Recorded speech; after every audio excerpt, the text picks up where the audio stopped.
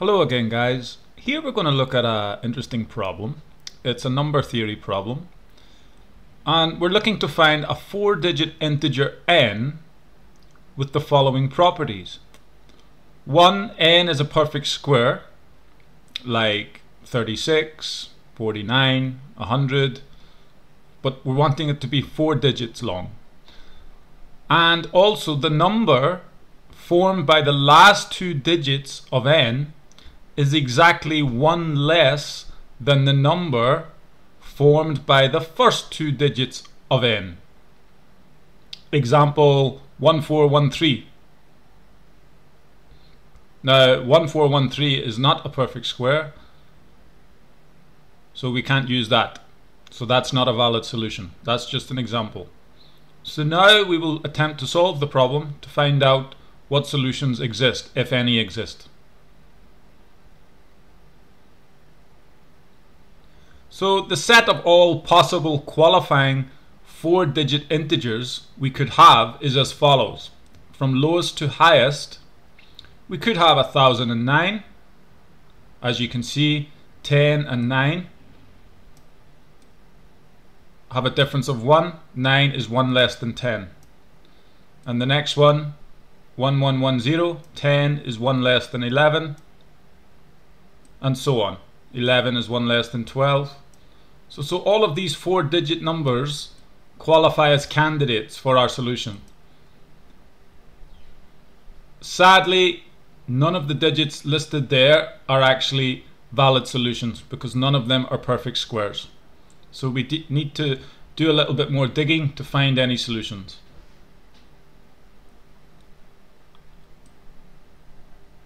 And the highest possible number is 9998. There are no 4-digit numbers greater than that which meet the conditions, because the next number would have 5 digits and we're not allowed 5 digits. So the lowest it could be is 1009. The highest it could be is 9998. Okay, so that's great, but we're still nowhere near solving it, so we still need to do a little bit of work. So let's carry on. Oh, hold on a minute. I noticed something very special about these numbers. They actually form an arithmetic progression with a common difference of 101. Now guys, if you don't know what an arithmetic progression is, it's basically a series of numbers all with a common difference.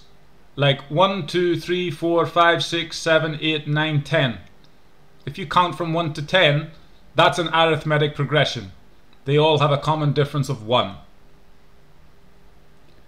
So these numbers here, starting from 1009 all the way up to 9998, they all have a common difference of 101. And you can quickly check that. So that 101 is very, very important. And that will help us solve this problem.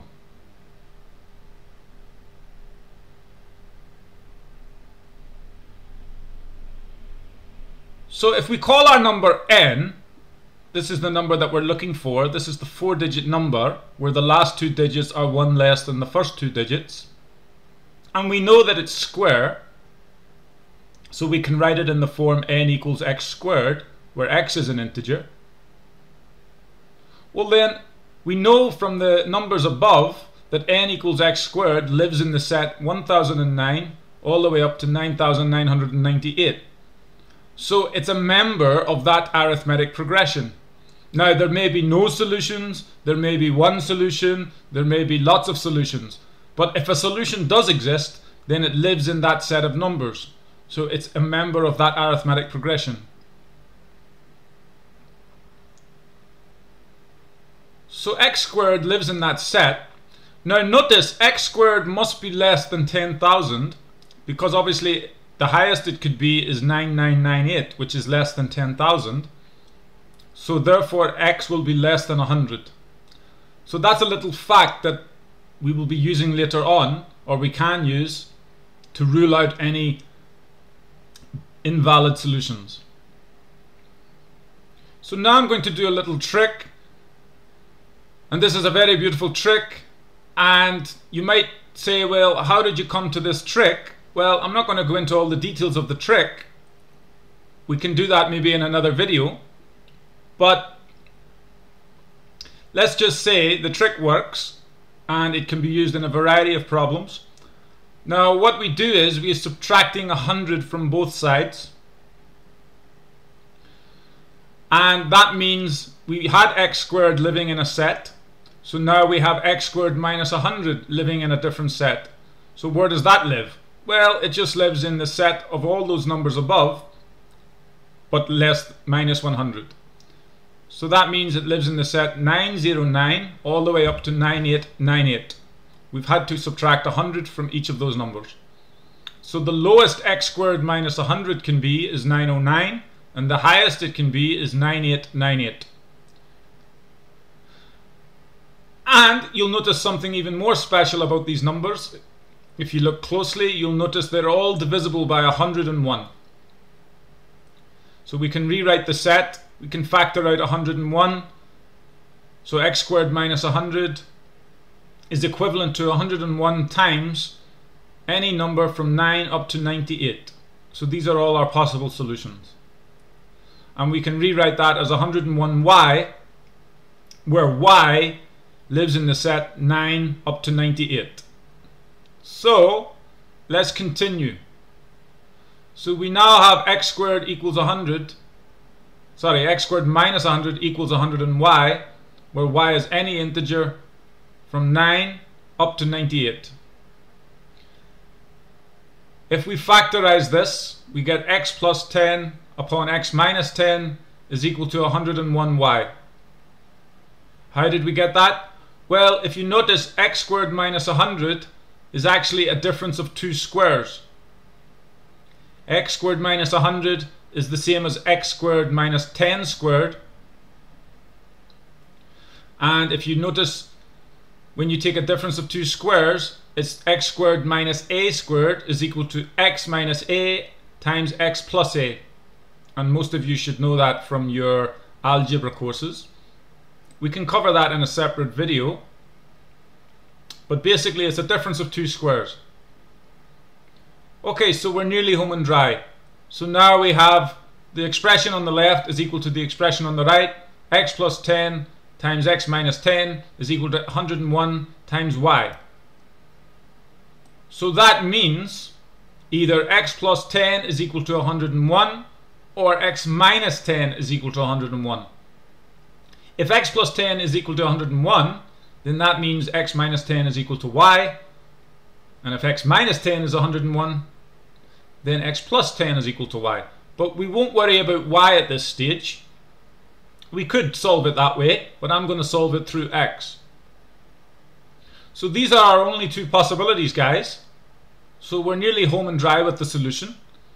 So x can only take those two possible values. It's either 101 minus 10 or it's 101 plus 10. Which means x is 91 or 111.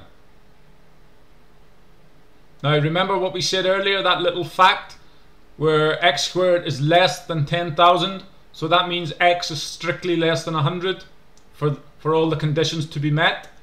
So that means 111 is not a valid solution.